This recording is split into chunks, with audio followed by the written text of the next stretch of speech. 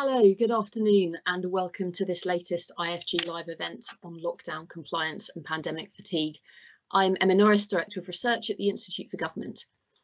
So cast your mind all the way back to March the 23rd. That was the day when the Prime Minister, Boris Johnson, announced a nationwide lockdown with a simple message to the British public: stay at home.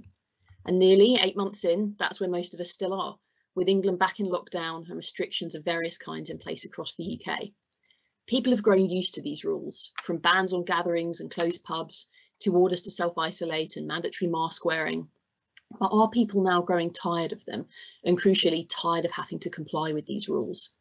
And if the restrictions and rules put in place to stop the spread of COVID-19 are now causing a rise in pandemic fatigue, then how should policymakers and politicians respond? To discuss compliance and explore what needs to be done to keep the public on board with the rules designed to stop the spread of this highly contagious disease, I'm joined by our world-beating panel. Chris Cook, contributing editor at Tortoise, and John, Professor in Public Health and Psychiatry at Swansea University and Chair of the National Advisory Group to the Welsh Government, and a member of SPI-B, which provides behavioural science advice to SAGE. Stephen Riker, Professor of Social Psychology at the University of St Andrews and also a member of SPI-B.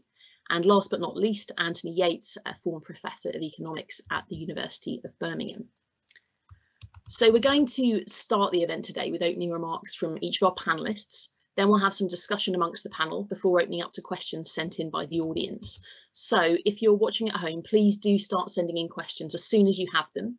You can do that via the Q&A function that you should be able to see on screen, and I'll try and get through as many of your questions as possible by the end of the event. And the event's on the record, and there's going to be a recording available afterwards. It'll go up on our website as soon as possible.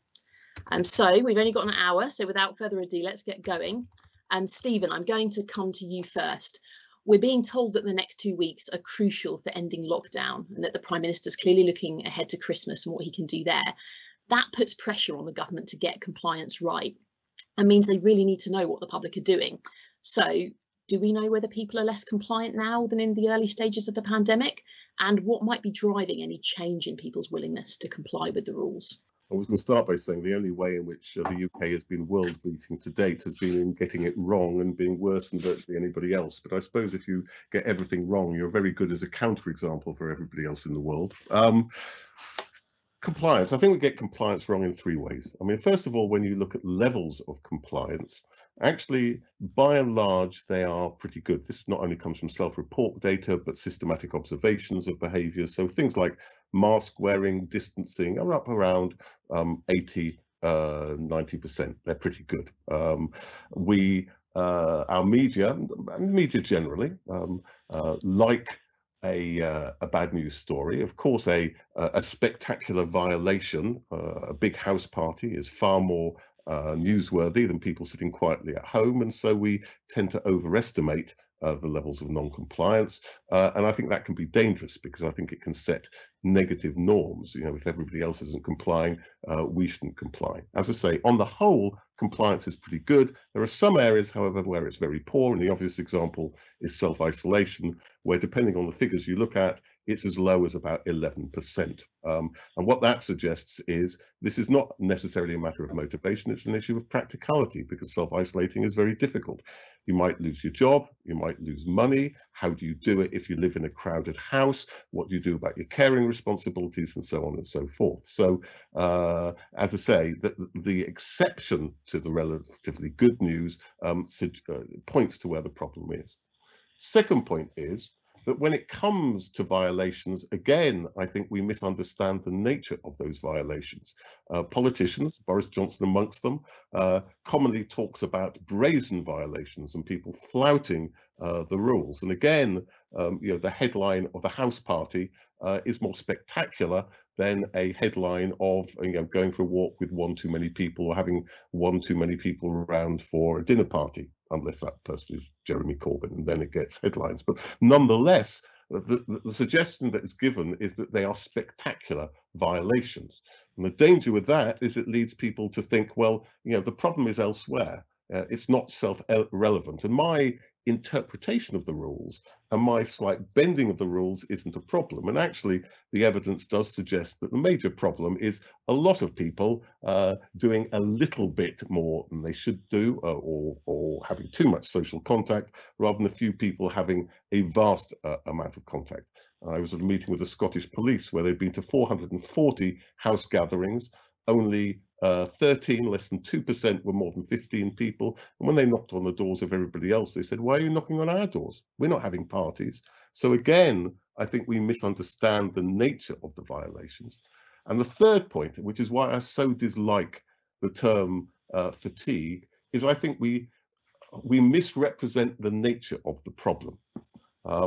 There's always been a notion, and a paternalist notion and an elitist notion, that the masses, the people, are psychologically weak and they need to be guided by their betters, by politicians. That notion of mass society has been there since the 19th century. It's still there psychologically. We saw it at the beginning of the pandemic through the notion of behavioral fatigue, and what happened was very different. Actually, we've shown remarkable resilience, not because individually people were particularly resilient, but because they came together collectively. So resilience was something that happened between us when we supported each other.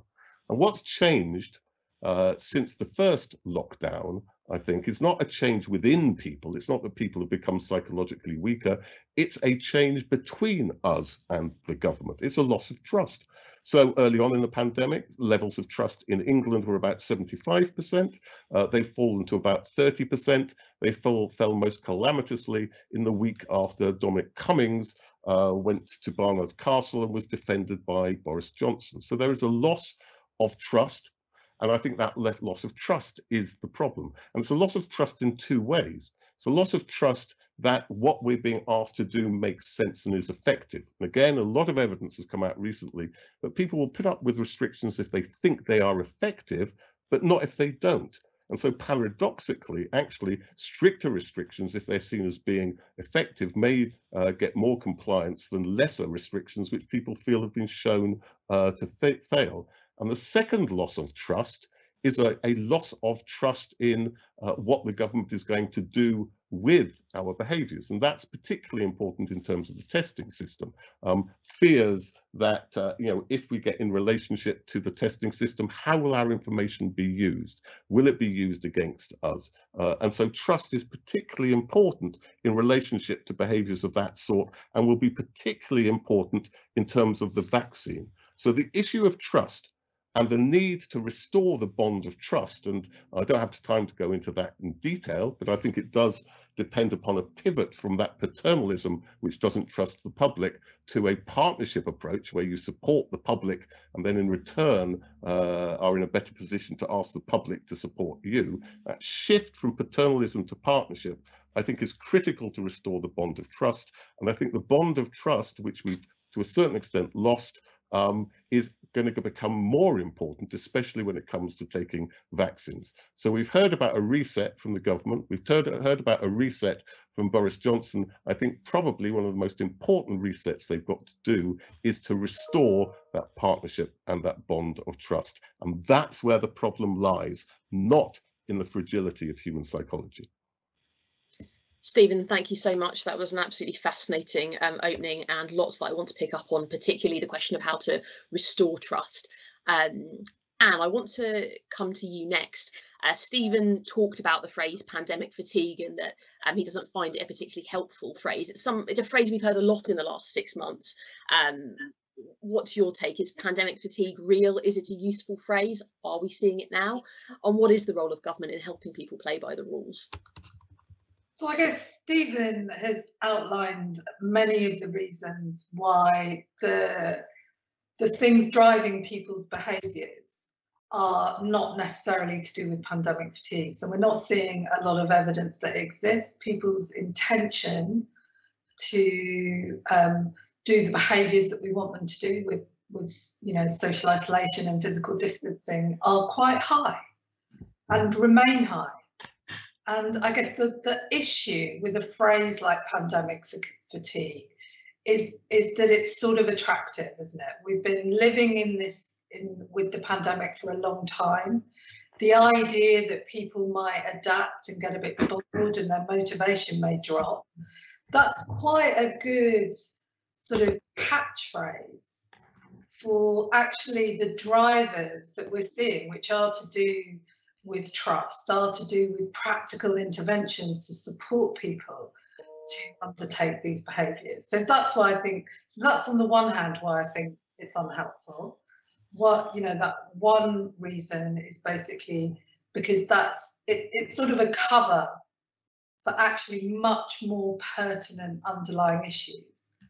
And then the second problem with it is that it really, once the idea is out there, it can create a norm. You know, this is what's happening. We're all undergoing pandemic fatigue, and it almost feeds itself. So that's why, although I think some of the underlying concepts that pandemic fatigue might make us think about are useful, the concept itself isn't helpful at all in our current situation. I guess going forward, thinking about some of the other issues you raised is, you know, we hear a lot about certain groups that may not be adhering to advice or behavioural actions, and you know, they particularly tend to focus on males, younger age groups, those from lower socio-economic positions, people who are working, and in many ways those groups are the ones who've been disproportionately affected by the pandemic. So they're the people, one, who are much more likely to experience the financial consequences of what we're asking them to do. They're the people who are going to be much more worried about an economic downturn and the consequences for their lives. And then if you look at, you know, studies, there are lots of surveys have been done of people, but there are also very well designed studies, and they all point to the fact that the impact on people's mental health and well-being is being disproportionately experienced across our population. And, you know, funnily enough, those groups that I just highlighted, so young people, people from more deprived backgrounds, it's their mental health that's being disproportionately affected. And those things have a huge impact on people's, you know, motivations, opportunities and abilities to adhere to the behaviours that we want them to. It also means that if they are trying to, you know, address, you know, have self-efficacy, some of those issues to do with loneliness, to do with their mental health and well-being, the things they need to do aren't really about isolation. So, you know, very much as a nation, we need to be thinking very clearly about supporting and enabling people to make those choices. And that involves real tangible things like financial help. It involves some less tangible things like cultural change. So if you're in insecure employment or have a 0-hour contract, you know, while there may be financial supports in place, there may be sickness benefits, the actual the underlying messages in a workplace may well be don't go off, because that impacts everyone and your employment is insecure. Equally, we need to have, you know, we need to encourage people to make plans about how they'll self-isolate and make those plans in advance so things feel clearer for them, but also support them in those practical things. So we know that many of the reasons why people might break that 1 or 2 times being in self-isolation are practical things like food shopping, going to the pharmacy, caring responsibilities. So we need to have those supports in place for people very tangibly, you know, not expecting it all to be sorted out by the individual themselves. And then we also, I think the other 2 things that we really proactively need to do is, one, have support for people's emotional well-being. and their mental health. Now that stretches from easy access to online support and tools for people to manage those issues themselves, through to people with higher needs. And we know that, you know, young and people from more deprived communities, people with young children, are experiencing this disproportionately, that we have access to services in place, access to helplines, and proper clear pathways for those in more severe distress.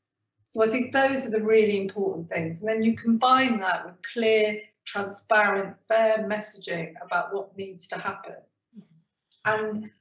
And also, you know, I guess that thing, going back to the paternalistic thing that Stephen was talking about, you know, I think people are more than capable of understanding that our situation is constantly evolving in terms of the numbers of cases, that the evidence is constantly evolving.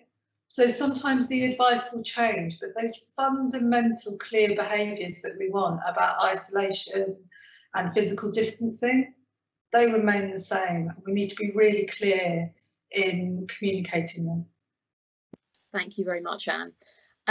Chris, I'm going to come to you next. Anne's just talked about the importance of clear messaging, and Stephen was talking about trust and the idea that people won't put up with ineffective restrictions or restrictions that they think are ineffective. Before the latest lockdown, we spent weeks, in some cases, in some areas, months, in the tiers system, which has been much criticised on both of those fronts: effectiveness, clarity of messaging. What does that period prior to this lockdown tell us about the public mindset? How did it affect it? And what have ministers got right and got wrong when it comes to keeping people on board? So at Tortoise, we've had access to a fairly remarkable data set, which is basically using outgoings from people's bank accounts. So we can see where the money is we can see the shops where money is being spent. And it's actually quite useful as a way of understanding both the local economic impacts of lockdown and understanding and giving us a sort of bit of insight into economic adaptation under lockdown and severity of lockdown. So especially if you combine it with some of the stuff that's been used more broadly, like the Google mobility data. One of the things that's very striking from the first period of lockdown is the severity and evenness of the economic shock. As you know, there was widespread and broad compliance. You could see it in the first 2 weeks. You know, non-grocery shopping dropped by about 2/3 the amounts being spent. A large portion of the workforce, actually in some cases unnecessarily, we think now, stayed at home. There are people we actually wanted to go to work who weren't going to work. And the picture you sort of pull out from that is this enormous thump, followed by a sort of an adaptation as we work out collectively as a society what the things we need to save are, and what the things we need, what things we can safely keep doing are. And actually, it's sort of a good news story in a sense, right? We work out how to safely do a lot of tasks that we didn't know how to do, say at the beginning of March. We knew how to do by the beginning of May. Even when restrictions weren't being released, people were figuring out stuff. One of the problems we've got is that that looking at those aggregates hides enormous variation within towns. And one of the things that is really difficult to sort of pick through is if you run a hairdresser, your experience of lockdown is very different to the grocery shop next door. And the incentive, your buy-in to this process is going to be much harder to get, because you are someone who's had a much bigger economic problem to overcome. And I think when we talk about categories of employment, and actually we need to talk a lot more about sectors of employment too. We talk about tourism a lot, and restaurateurs and things like that, but actually and the arts, we don't talk enough about the kinds of high street shops that have been able to sort of survive very well. We also don't talk very much about towns. So one of we think that the hardest hit town in the whole country is Peterborough, right? There's no particular reason. It just so happens to have a confluence of local industries, notably distribution and retail, that have made it particularly vulnerable, and it's not been able to recover in the way that other places have. So one of our conversations has to be, if we're going to be smart about this, how is it we support places like Peterborough? Because national policy of Peterborough probably has to be different to, places that have done quite well. Yeovil, for example, has done quite well. When we moved out of the initial lockdown phase, one of the things we could spot was there really was quite differential experiences of the post-lockdown period and the various tier systems. So when Leicester went into its local lockdown, which was a full-bore, full-blown shutdown, everything, including the schools, even for periods, the thump is more or less the same as it had been in the spring. Like you can see compliance. If you look though at Manchester, which had the Greater Manchester period, which had a long period of sort of tier 2 partial lockdown, you can't really see it. It doesn't really show up in any of the data, not in the mobility data, not in the spending data. If you look at Bolton, which went to tier 2.5, so they closed their pubs and restaurants to conventional service, even there you can't really spot a lot of suppression. And I think it speaks partly to the fact that it was just difficult for quite a long period to find out what your local restrictions were. It was difficult to communicate it to you. If you were, it's not clear it's not just a failure of government, it's also a failure of, I think, of my former colleagues at the BBC, whose key roles is communicating this sort of information. But it really doesn't look like that interstitial period between lockdown 1 and lockdown 2, like we found a good way, except in Leicester, to get the message out about what people were doing. You really can't tell anything's happening in Manchester or even Bolton from just looking at the data. I should be clear, that doesn't mean they couldn't tell on the ground. And for example, if you run a pub in Bolton, you can still feel it. But and maybe there's a good way of seeing this, which is that people in Bolton managed to make a living even despite all these strictures. So maybe it's a good news story, but my hunch is it's a distributional story, that there are a large number of businesses in Bolton that have lost a large amount of money and people are still spending. They're just spending at the other places. But we don't talk enough about these distributional questions and these sectoral issues. Ministers, I think, have to take a lot of responsibility for the failure of these intermediate regulations, these sort of the non-full lockdown regulations. And I think you have to be clear that a lot of it is about uncertainty. It's about, I think, as Stephen said, one of the things that's always been striking to me is I don't know what the end goal of the lockdown is, for example, at the moment. I don't know what the aim to which me and my community are working towards, right? So I wonder if we could, to borrow a term from central banking, we should issue some forward guidance, right? So the some contingent rules and regulations that say, so long as X is above Y, these conditions apply. So long as Y is above Z, these conditions apply. And that's not really calling for a sort of hard and fast mathematical barriers. What we're saying is, while we're worried about your local areas A&E, we're going to have these things. When things are a bit cooler, we'll have these strictures. And when things are a bit cooler, we'll have these strictures. Just so, as Stephen says, we can feel the collective endeavour. We understand why we're being asked to do these things. I think one of the problems we had in that intervening period in the middle was, why was it Manchester? Why was it Liverpool? It was never properly articulated. And until it was, I think it's not unreasonable for people to question why they're being asked to do this. Thanks very much, Chris. And I want to come back to some of those questions about what can government do around, for instance, forward guidance in discussion. Tony, I'm going to come to you last but not least. It would be good to talk a little bit about how government can keep people on board. It would also be useful to talk about whether we've got the right economic measures in place, if they helped or hindered keeping on the public on board so far. For instance, the right financial support measures in place. Tony, over to you. Thanks very much, Emma. My remarks are going to echo many of the things that the other panelists have said, but probably in language of an economics textbook, which may be helpful or it may not be helpful. Beginning with the point that, it's like any rules that we are meant to adhere to in society, the lockdown rules, compliance with them relies fundamentally on voluntarism.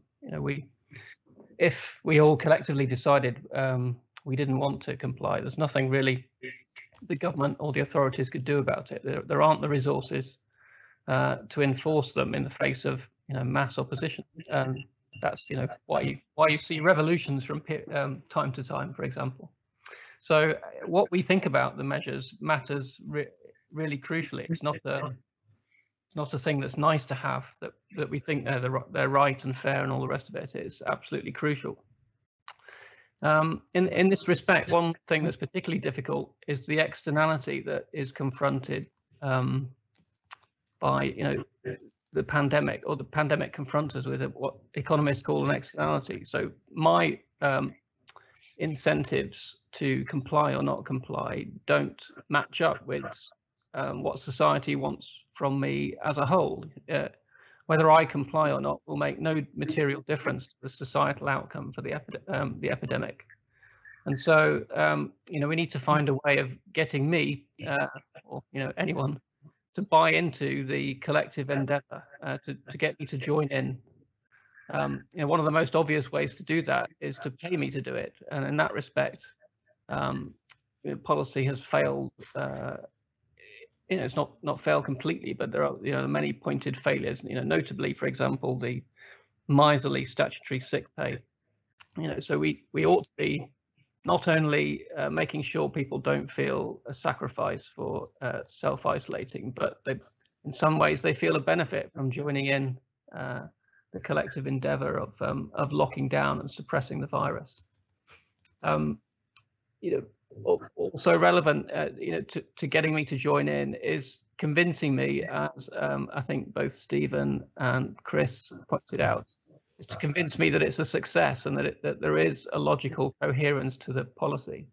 So just digging into that a bit, the classic thing to think about lockdown policies is that whilst in the short run it may appear that there is an economic sacrifice being made to suppress the virus, in the long run, if the lockdown is executed well and we move to effective test and trace and then transit slowly towards increasing numbers of people being vaccinated, as that now seems to be an imminent prospect. Whilst in the short run, therefore, there's a sacrifice. In the long run, there isn't if policy is done well. So if I as an individual don't understand that short run trade-off is only in the short run, may well not be prepared to join in with it.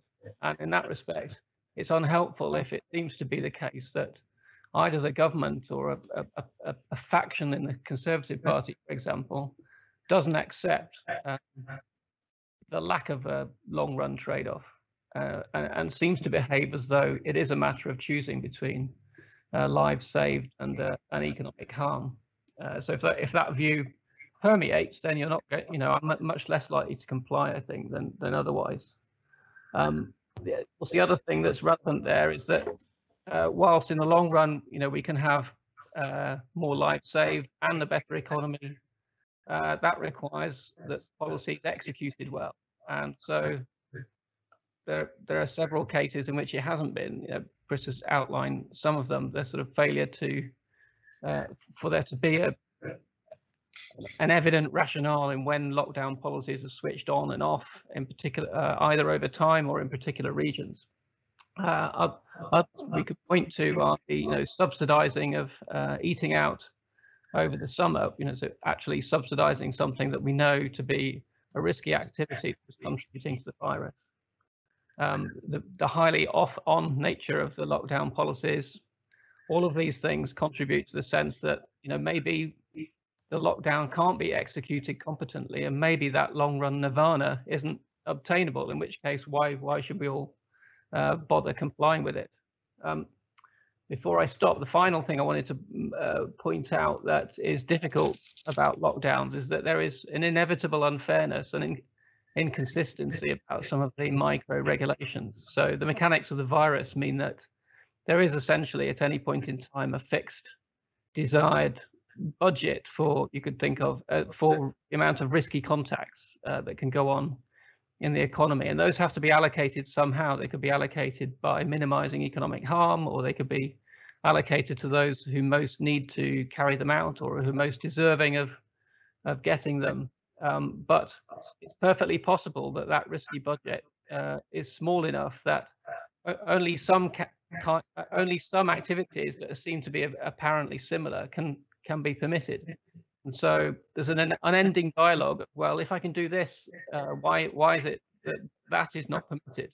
And that's an inevitable feature of even fairly sound and reasonable lockdown policy, and something that the government has been struggling with, and all of us individually have, you know, in our chatting about these regulations. I think I'll stop there. I've used up time. Brilliant. Thank you very much, Tony. So something that I think every panelist has highlighted is that falling public trust isn't really down to fatigue. There have been communications mistakes, strategy mistakes, personal mistakes. Some of the support mechanisms that are in place aren't as effective as they might be. Some policies haven't been executed particularly effectively. What do each of the panelists think have been the most damaging? What's the most problematic thing that has happened over the last couple of months in terms of public trust? And therefore, what should be government's #1 priority in terms of building or rebuilding trust over the next few months? And Stephen, do you want to jump in, or Tony? You've got your hand up. Why don't you jump in first? Okay, well, I'll give it a recent example, which is the decision initially to decline SAGE's invitation after the 21st of September meeting to introduce another lockdown on the grounds that it would be too costly. So that was an example where we seem to see the government seem to be resubscribing to the idea that there was a short-run trade-off between there was a trade-off between lives and economic harm, and then subsequently, of course, going back on that decision, which is highly perverse, because the longer it waited, the more costly the lockdown was going to be to achieve the same objective. So if they thought it was too costly initially, they should have definitely thought it was too costly 5-6 weeks later. So that debate happening also in private, the economic analysis happening in private and separate from the epidemiological advice, I think was a big setback. Chris. So I think there's been, as Stephen pointed out, the initial Dominic Cummings stuff was obviously very harmful. I have a severely disabled family member who I've had literally 2 conversations with in my whole life about current affairs. The first of which was, who is this Dominic Cummings man and how do I get him fired? And the second one was jubilation last week that he'd finally gone. I raised this because the extent to which it spoke deeply to people as this family member who wasn't able to see her mum was, and this guy got to drive all the way to Durham to see his mum, was, I think, the extent to which this was felt and felt deeply, as Stephen says, shows up in the polling. But I also think we've kind of, the Manchester stuff with Andy Burnham also had the capacity to be a disaster. So if we've been really persisting with that tier 2 status for Manchester for more than the very brief period it was, tier 3 status, I should say, would people in Manchester have seriously believed that there was a problem in the city that needed to be solved while the government was saying, yes, your hospitals are about to collapse, and the city itself was saying, everything's actually okay, we're not totally convinced about this, maybe things are all right? So the sense of common endeavour was completely destroyed by the fact that we didn't build a consensus between the city and central government. There's also, I think, part of I've mentioned when I was speaking before about the lack of a sense of end goal for these lockdowns. So I don't know what I'm working towards is a real problem in terms of my personal motivation. And I do think that part of the issue with the thing that the line that links the Burnham stuff and that is actually, I do think the central government is really nervous about ever tying its hands about some of these decisions. They're so worried about making mistakes, they won't level with us about what they're actually trying to do with some of these things because they worry they'll need to change course later. The fact that this has been combined obviously with a series of U-turns means it's a slightly bizarre, incoherent process. But I think this all does tie together. The unwillingness to cede to Manchester that they needed to put forward a coherent argument and a failure to put forward a national coherent argument are, I think, 2 sides of the same coin. Thanks, Chris. Anne, did you want to come in? I guess going back to the Cummings incident, it's not it also played into that idea, you know, if people are experiencing both the financial and the mental health adversity disproportionately, what that highlighted was that there's one rule for some people and there's another rule for other people. And that would have hugely played into issues of trust. I think the U-turn narrative was very damaging. And, you know, in many ways, some of them weren't U-turns. They were basically responses to changes in evidence and infection rates. And I think we could do much better in communicating that. And then I guess all the issues with data breaches, and then all the smoke and mirrors around how contracts were for various things were handed out. I do think that those things need to be addressed in a really upfront way.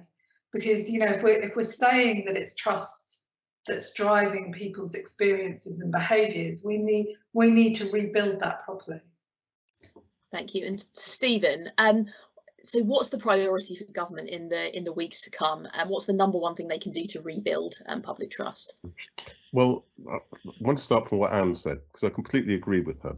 The reason why Cummings was so corrosive was precisely that it led to a sense of one law for them and another for us, and all, you know, talking to people, that was the first phrase they'd come up with. And it points to all the literature on compliance with authority, the procedural justice literature, which says trust derives from a sense that the government is of us and for us. And distrust comes when you start thinking of government as them and as other. And I think the whole approach of the government has actually, and its paternalism, has been to position the public as the other. So its argument goes basically, starts by individualizing compliance, implying that if you don't comply, you've chosen not to do so. It then blames the public and tells the public off when infections go up. And then it responds to non-compliance through threats of punishment. And each of those things is othering the public in various ways. Now, we know you get infected by exposure. Okay? And the reason why you get exposed is in large part due to your circumstances. If you have to be in public-facing jobs, if you have to go on public transport, if you're in crowded housing, right? And therefore, the most deprived groups are going to be the most exposed, which is why they're the most infected.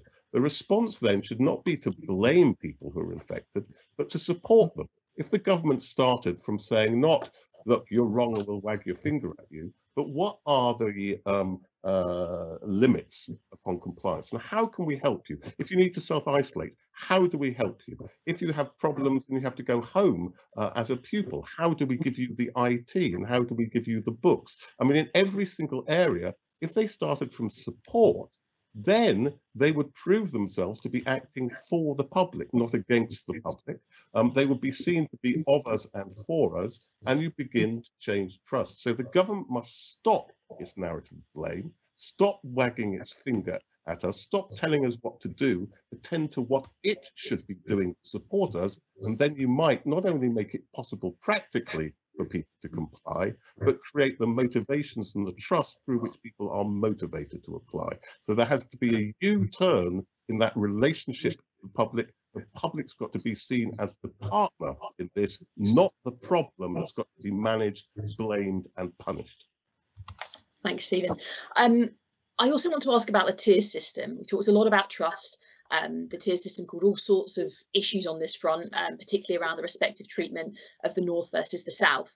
Yet we're hearing that one of the most likely outcomes post 2nd of December is the reintroduction of the tier system. What needs to change if that system is going to be successfully reintroduced this time? Who wants to jump in first? Well, again, can I say right at the start, and Spy B in fact wrote a paper on this, ignored, like many of the papers that that we wrote. And I don't know whether you sometimes feel what's the point. I occasionally do. And it made the point that the whole notion of lockdown was misconceived. Because lockdown is punitive. Lockdown is what you do in prison. Lockdown is what you do if somebody's done something wrong. If you reconceptualized it as we are dealing with areas which are deprived, that's why they have more infections. And of course, you look at the data, and one of the key factors in what is lockdown is deprivation. So you start off by thinking, okay, how do we support people? How do we support people with information? How do we support people with testing facilities and decent tracing? How do we support people with the resources they need to put up with the restrictions we need to give them? If things were framed in terms of support, then the noxious nature of lockdown, not both because it stigmatizes and because it punishes economically, we wouldn't have these self-same problems. So the first thing I would say is stop thinking in terms of lockdown. It's still tied into this punitive attitude that the public is doing something wrong. Start from a narrative of support and things will play out in very different ways. Thank you. Anybody else? Go ahead, Anne. I was going to say, couldn't agree more with that. I think we should just move away from the language and talk about staying at home and responding to local rates. You know, there's a lot of community and city and area identification that we can work with, that you're helping the people in your community that are closest to you. And we don't make enough of that. And I think what's really important about the whole circuit breaks, or fire breaks as we call them in Wales, is to communicate the real rationale for why we go between different measures. And I don't think we've done that well enough. And it can't just be about going, well, if it's, you know, over 50 per 100,000, those numbers are difficult to communicate, but they can be communicated. So I think there's a really important piece of work where we work with communities and people to communicate what those circuit breaks and fire breaks mean. What are the rationales behind them? Because they're understandable. Thank you. Tony, you wanted to jump in. Thank you. Yes, thank you. I wanted to echo what Anna and Stephen have just said, really, which is, if we were to return to a potentially regionally differentiated system like the tiering system was, there is a really big benefit to doing so, which is that you know, while one region locks itself down, suppresses the virus, the rest of us can get on producing things and working. But there has to be a way found to make the region that is locking down, I'm sorry to keep using that unpleasant term just for brevity. I agree, I don't subscribe to it, but there has to be a way for that region to feel the benefit of the rest of us working. So it's not really just a question of compensating them for their own income loss. They have to feel the collective benefit that the rest of us are doing by not only producing, but, you know, enjoying our freedoms. And that really wasn't achieved in the previous time. And I suspect it won't be next time. This is not just a question of social justice. It's a question of economic efficiency. You know, you don't need to have a kind of bleeding heart attitude to it, which I happen to have. It's a question of hard economic efficiency that should be the case. Thank you. I want to move on to some audience questions now, just because we're already running short of time. One of the things that we focus less on is enforcement and the balance between compliance and enforcement. And one of the questions we have is what should that balance be, and what should the kind of correct role of the police be during the pandemic? Stephen. So actually, I think it hasn't been perfect. And there have been real issues, for instance, in terms of ethnicity and greater fines given to ethnic minorities. But nonetheless, I think overall, the policing has been very good.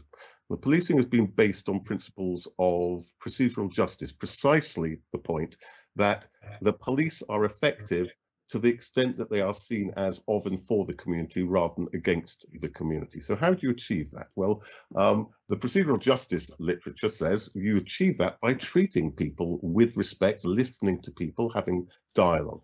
And that's reflected. So go to the College of Policing website and you will see their piece on the 4 E's, where they talk about engaging, explaining, encouraging, and only long after enforcement. Enforcement is a failure. And the point about a law is a law fails if it doesn't have consent and has to be enforced. A good law is a law that expresses a social norm and communicates it very strongly so that people understand it's the right thing to do. If you look with masks, for instance, mask wearing was 20%.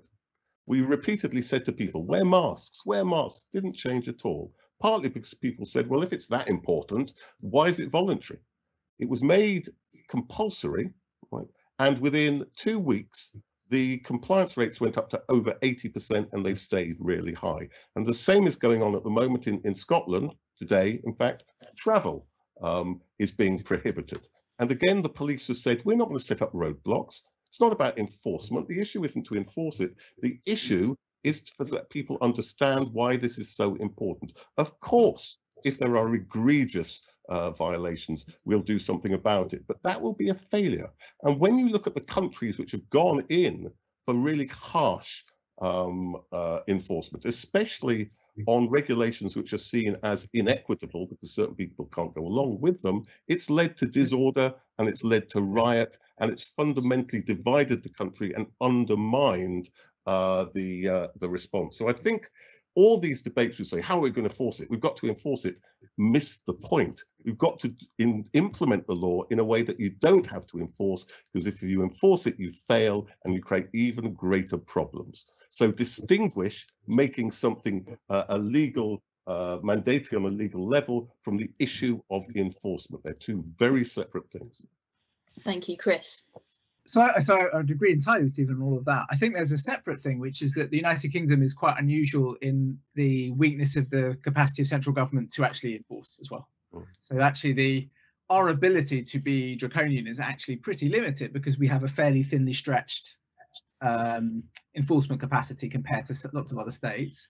I think it's worth thinking about one of the things that people in sort of Hong Kong and Japan and Taiwan places have raised is there are lots of British people who wince at the invasion of privacy of the state that actually not Japan, but those other states have engaged in, particularly South Korea. And it's it's no surprise that those are states that have very, very high readiness for invasion. They're continuously looking for defection as a sort of security problem. They have a standing capacity to enforce and monitor that we lack. But there's a good question about whether the trade-off they've made is they haven't had a lot of these sort of town or citywide processes. What they've had instead is very individualized quarantining and other rules. So the rather than mass rules, they've had a lot more. If your number comes up on the app and you get pinged, your life gets really bad, but for everyone else it's a bit more measured. And actually one of the conversations we haven't had in this country is about whether we've got that balance of regulation and voluntarism right when it comes to basically test and trace rather than lockdown. I'd also say there's one area where I think there's going to be a long-term problem is actually in schooling, where it looks like it's not a lot of people, but there is a persistent rise in homeschooling at the moment, which is a thing you're allowed to do, and it's very much it's a thing that we see as a guarantee of your right to raise your children in your faith. Basically, that's what it exists for. But it's being used by lots of people who are very worried about sending their children to a school who are going to come back with the virus and then maybe kill an elderly family member. And one of the things we're going to have to sort of to enforce properly in the next few years is getting those children back into regular education. That should be seen as a public policy ambition. Enforcing that has been basically impossible for 10 years, to 15 years since we started worrying about it in lots of some ethnic minority communities as a sort of systematic problem. That's an area where I'm worried about enforcement because basically we've not managed it to date and it's just got a lot worse. Thank you. Anne. So just two things really. So one, I absolutely agree with Stephen. Enforcement is the end game of engagement, understanding legislation. But I just wanted to highlight how enforcement plays to all the inequalities and disproportionate experiences in the same groups. So enforcement tends to be in those from deprived communities, young people and people from BAME backgrounds. So all the issues we've talked about in this panel will become wider, and trust will be hugely impacted. So you know, not a great fan of enforcement. However, I do think the police have been very balanced for the most part. The second thing was to talk about schooling, and I think one of the sort of issues to unpick there is that although most of the evidence is pointing to young people, particularly older adolescents and young adults, their mental health being disproportionately affected compared to older adults, within that, when you look at school-aged children, that there's some quite mixed results of, you know, kids who were previously very anxious in school, who experienced a lot of emotional pressures through academia and relationships in school. They've actually benefited in some ways from not being so exposed. And I think some of that drive of homeschooling and stuff may come from things like that. There's going to have to be a whole rebalancing of how we run our system after this. Thank you. I've got quite a few questions on devolved government. We've seen recently quite a lot of divergence. England's currently in lockdown. Wales chose to pursue the kind of firebreak approach. Have some devolved governments handled compliance more effectively than the national government? Stephen? Yes. Do you want me to say more? Please do. I mean, again, it's not perfect, right? And there have been serious missteps along the way. But in Scotland, Nicola Sturgeon talked very clearly about an adult dialogue respecting the public at a time when Boris Johnson and Michael Gove were blaming students and young people. Nicola Sturgeon said very clearly, she said, the reason why young people are getting infected is because young people are much more likely to be in public-facing jobs, to go on public transport, and to be in multi-occupancy flats. It's not their fault. Okay. When you look at the trust figures in England, for the UK government, it's 30%. In Scotland, it's over 70%. Now, there have been other missteps along the way. There are limits in the support that can be given because of the devolved financial arrangement. So it doesn't only come down to trust. Let me just give you one example, because I want to come on, I want to mention the issue of teaching, because I think it's absolutely critical. See, the failures, I think, that happened at the end of the first lockdown, many people have pointed out there's a failure to have a decent test and trace system. That's probably the biggest failure. But there's another failure, which is equally ideological. And that was the laissez-faire attitude of the government, which said to every sector, you make things safe and we just hand over responsibility to you. So to employers, you make the workplace safe. We're not going to regulate it. We're not going to enforce it. We'll just trust you. Hospitality, the same. And schools, the same. Teachers were told, head teachers were told to make their schools safe. But how the hell do you do that when you don't have any more resources? And had there been more support, again, not blame, support, for instance, in paying for spaces and teachers so you could have distance classrooms, paying for decent ventilation, paying so all students can have masks, because lots of kids can't afford masks. If you did that, I think going away from that laissez-faire to more supported regulation, you would need less limitation. So the devolved administrations have been able to do some things at the ideological level, but trust is also a matter of practicality and supporting people. And so the limits, I think, come down to the devolved arrangements and the limits on their ability to give support when that support is not being given by the UK government. Anne, you're an advisor to the Welsh government. How effective has the Welsh approach been? I guess I'd reiterate that. So I think often the example that's used is Scotland, but I think levels of trust in Welsh government are much higher as well. And I think there have been there has been real communication. I think our government, you know, if you talk about highly emotive issues at the moment, like free school meals, which really fundamentally come back down to support measures for people. You know, Wales and Scotland were right there Wales straight away that we would support our young children in being able to eat during the holidays. And so it's so I think there have been differences. I think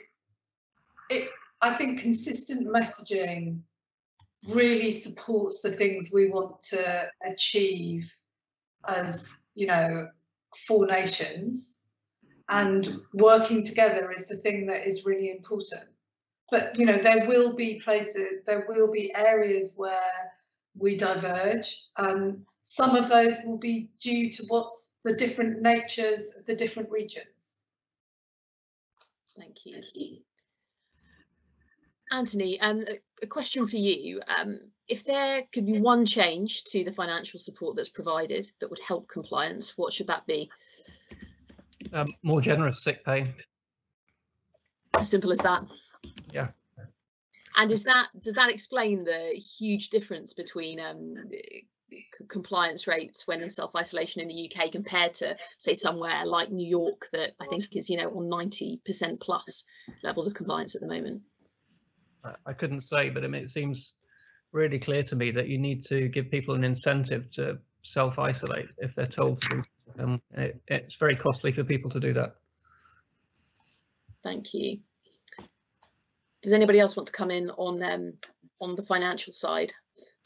Well, I can tell you about New York, because one of my colleagues on the Scottish advisory group was Devi Sridhar, who was wonderful, was involved in the mayor's group, and she was talking about this, and it's fascinating. So, I mean, in New York, you're right, it's between 95 and 98%, because number one, you get pay. Number two, you get a hotel accommodation. Number three, you get support with food and other necessities. Number four, you get people checking you're okay, the emotional needs as well. So we should stop talking about self-isolation. Self-isolation will never work, and start talking about supported isolation, and that might have a chance. Thank you. And then one final question, I knew this would come up, on Christmas.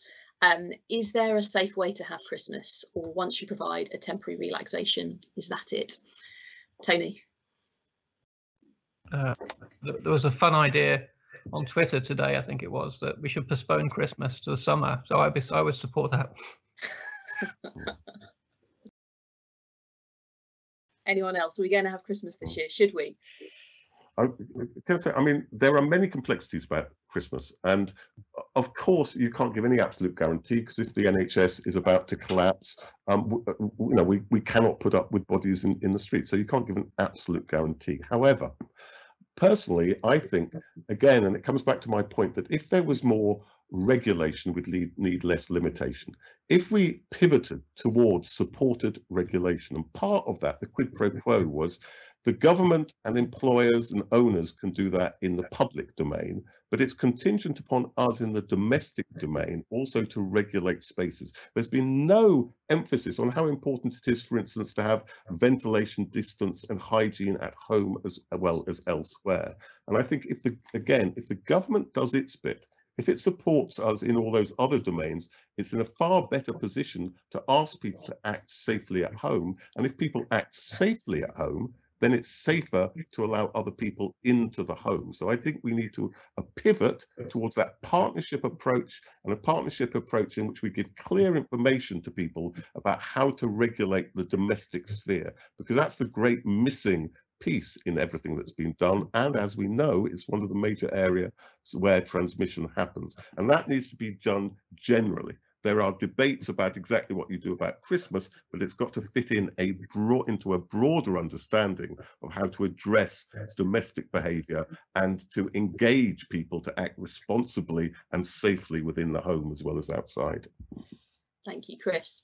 I'd agree with that entirely, but I think one of the things that we have to think about at this stage is also about the conventional lead-in time for families at Christmas. So the moments at which the decision process for actually gathering a family for Christmas is not a short process. Yeah. When I'm Roman Catholic, so it's quite extreme. There are large numbers of us, but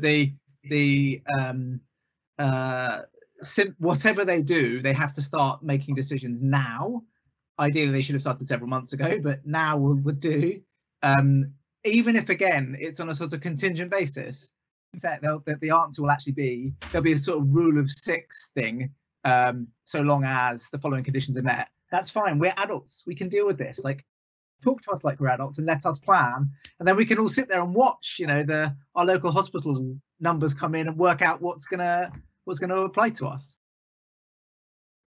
Thank you. And finally, Anne, any final words before we draw this to a close? Well, I guess it's all come back to that fundamental thing, isn't it? Is to communicate clearly, to accept that people are able to understand the complexity and uncertainty, but they need to plan early. And we need to accept that the drivers for Christmas will be huge and they need to be addressed. And we need to do it early enough that people can plan. Thank you. Okay, we're now at 2 p.m, so I'm going to have to draw this to a close. Sorry to audience members who submitted many questions that we didn't get around to discussing. Hopefully we'll get a second chance at some point. Thank you to the panel for a brilliant discussion. I very much hope that those tasked with making decisions about what next are listening in and can use lots of these ideas. There'll be a video of this event available on our website as soon as possible. So thank you very much to our panelists, and thank you to you, the audience, for tuning in. Stay safe. Thank you very much.